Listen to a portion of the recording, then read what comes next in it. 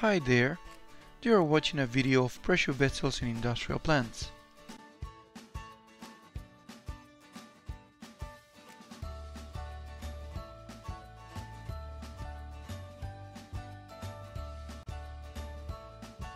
There are different ways to support pressure vessels, depending on numerous factors: location, space available, process, operation, etc.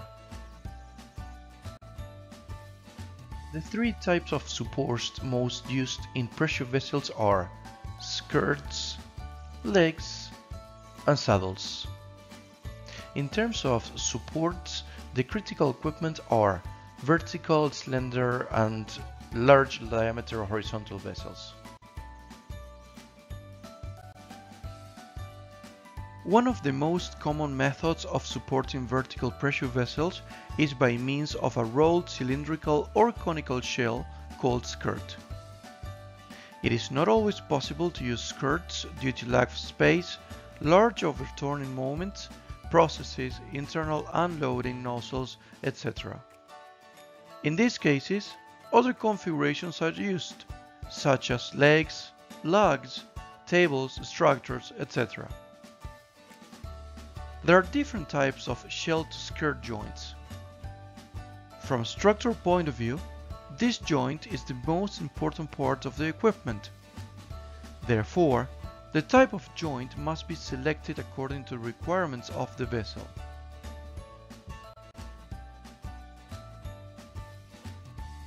Overlapped shell-to-skirt configuration is the most common type of joint used in the manufacture of vertical vessels supported by skirts. The top course of the skirt is attached to the bottom head by means of a welding fillet. In the wheel build-up type joint, a weld deposit is made in the bottom head, which is then machined with an inner radius of 13 to 25 millimeters. This way, the stress concentration point is avoided by means of a soft machined radius. Stresses are much more uniform throughout the joint of the two elements. The skirt-to-shell joint in integral configurations is obtained by means of the machining of a plate of forging. It is usually part of a forged ring that is then machined, although it is also possible to start from a plate and then roll it. This piece will be the new joint of the equipment. It will replace part of the shell, part of the bottom head, and part of the skirt. Since there are no discontinuities at the joint, this configuration is the best solution available for vertical supports. There are no universal rules for the selection of the type of shell-to-skirt joint. Depending on the complexity of the vessel, the sector and customer, the most adequate type of joint will be chosen. For normal applications, the overlapped type is used.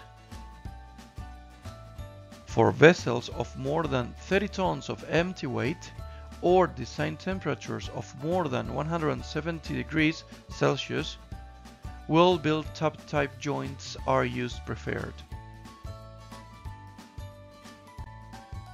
For applications with high requirements, integral joints are used, specifically in the following cases: operating temperatures exceeding 370 degrees Celsius, or shell thicknesses exceeding 100 mm thickness.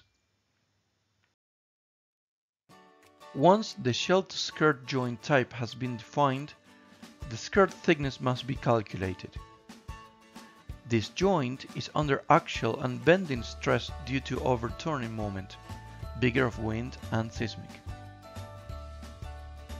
The thickness of the skirt is calculated by means of material resistance equations.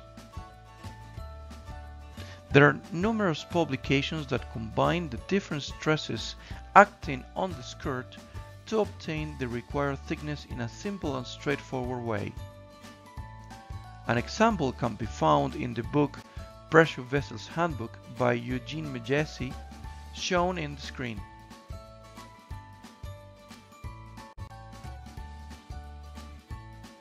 Same as for other pressure vessel components, there are recommended minimum thicknesses for skirts. It is difficult to establish a criterion that serves the wide diversity of equipment in the industry, so it will be the designer who should in each case establish the necessary assumptions. As starting point, the minimums shown on the screen are recommended for the thickness of the plates used in skirts.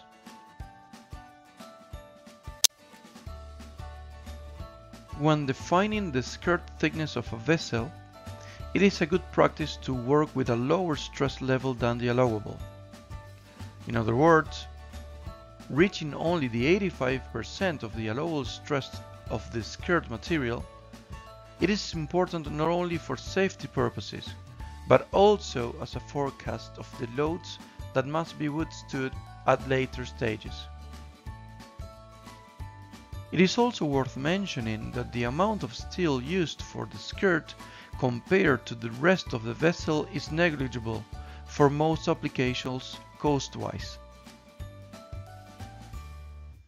When designing conical skirts, it is recommended that the apex angle does not exceed 20 degrees. It is a good practice to design conical skirts with an apex angle from 6 to 8 degrees. The use of conical skirts in a more expensive form of fabrication standpoint, and unnecessary for most design situations. As shown in the pictures, skirts can be straight or conical, choosing the latter option when the loads to be absorbed by each bolt are very large.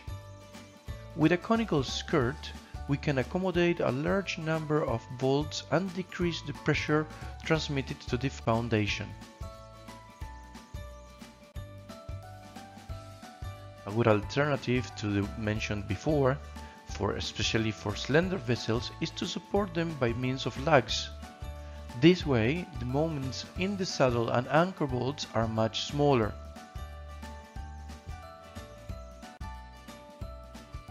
The next step in skirt design is the skirt saddle. The saddle is formed by three fundamental elements as shown in the figure: compression ring, gussets, and base ring. Through good engineering practices and numerous lessons learned, it is customary to design chairs based on specifications or customer standards. Depending on the weight of the equipment and bolt diameter, the saddle design is chosen. Next, it is necessary to verify that the stress level induced by the design loads in each of the elements is below than the allowable.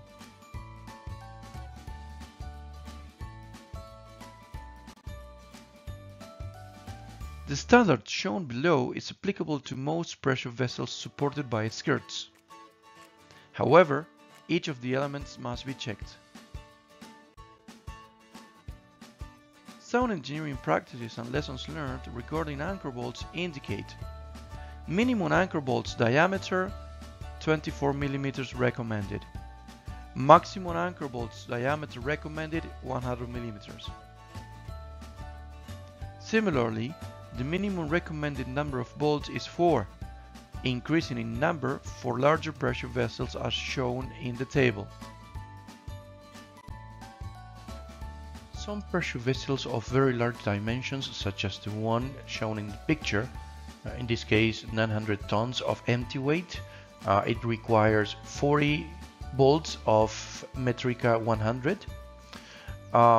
They require an extremely precise design, being necessary in some cases to carry out a finite element analysis.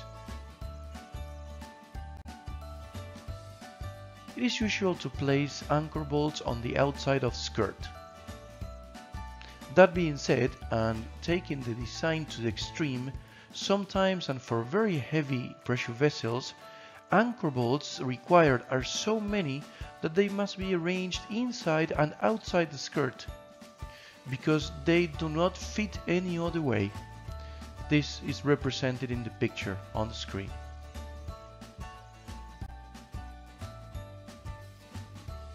Pressure vessels of small dimensions can also be supported by means of legs instead of skirts. According to sound engineering practices along with job specifications, legs are recommended for vessels with diameters under 1100 millimeters. Typically, small vessels are supported by 4 legs. Profiles with L cross sections are the most used for this type of configuration. This is due to the L profile can perfectly adjust to a cylinder of different diameters. Typically, legs in pressure vessels are placed on the shell as shown in the picture. These elements are verified using the principles of classic mechanics and material resistance.